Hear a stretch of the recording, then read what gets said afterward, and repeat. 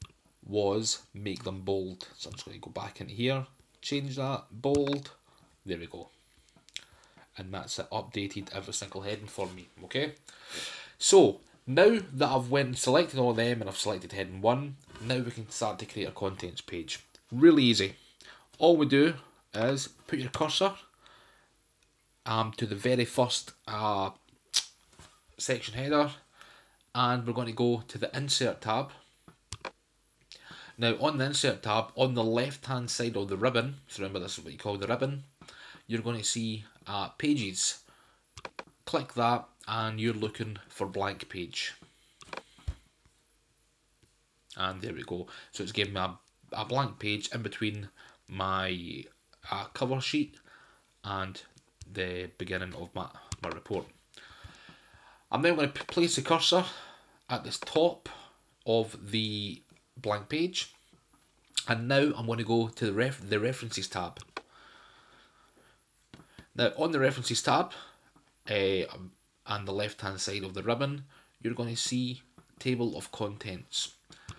You click on this, it's then going to give you a different bunch, or a different selection of contents.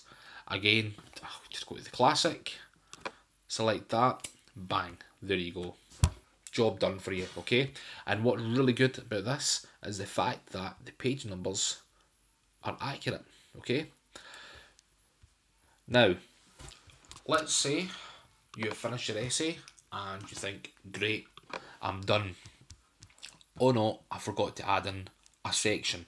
Let's say I had another section called copyright, okay?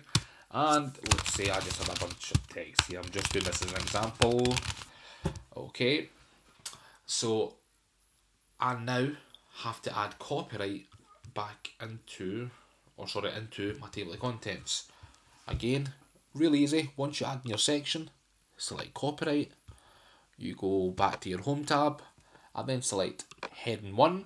Now, because I've modified heading 1, you'll notice that it's bold, black and size 12 font. If I go up here, it's still not there. The reason it's still not there is you need to select the table of contents. There we go. So select up the top left. Those 3 dots, you want to click that. In fact, I'm talking rubbish. Don't click the 3 dots. On the right hand side, there'll be drop down arrow. And then you simply click Update Table. Select one of the following options: update page numbers only, update entire table. Always go for update entire table. We then select OK. Bang, there we go. Copyright's now in with the correct page number. So I hope that helps, guys. As I said, this is the best way to create a contents page. Obviously, you'll have to change the colour, etc. with this. But again, yeah, it's just the standard way to do it. Up here, we can change that to size 12.